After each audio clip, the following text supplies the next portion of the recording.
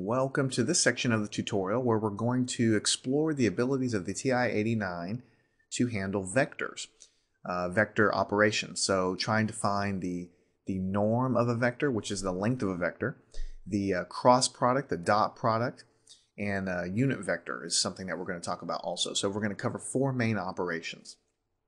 All right.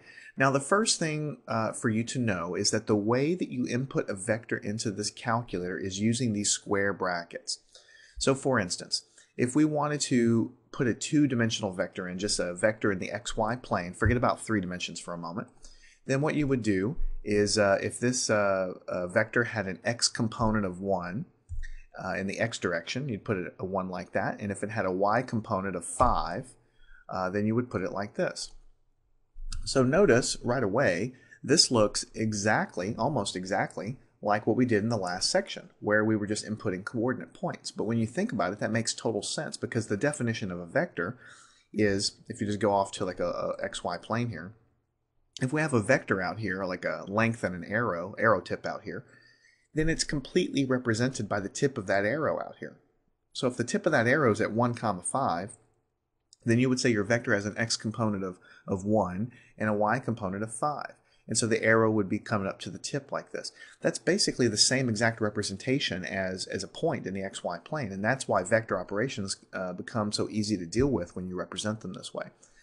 So basically you're going to be representing your vectors exactly the way we represented those points in the xy plane with the square brackets. So you already have some familiarity with it. So this guy means, if you want to think about vector notation, if you're studying vectors, this would be 1i plus 5j, because I is in the x direction, j is in the y direction. If you wanted to make it a three-dimensional vector, you just put a z direction here as well. So 1i plus 5j plus 8k. ijk is just a notation for dealing with vectors. It means x, y, and z. So 1 is in the x direction, 5 is in the y direction, 8 is in the z direction. It's just a point that represents the tip of that arrow. All right, so that's how we represent vectors. Now, before we get going more, you can store vectors into variables to be used later, which is nice, because if you type in a very long vector and you're doing operations, it's kind of cumbersome sometimes.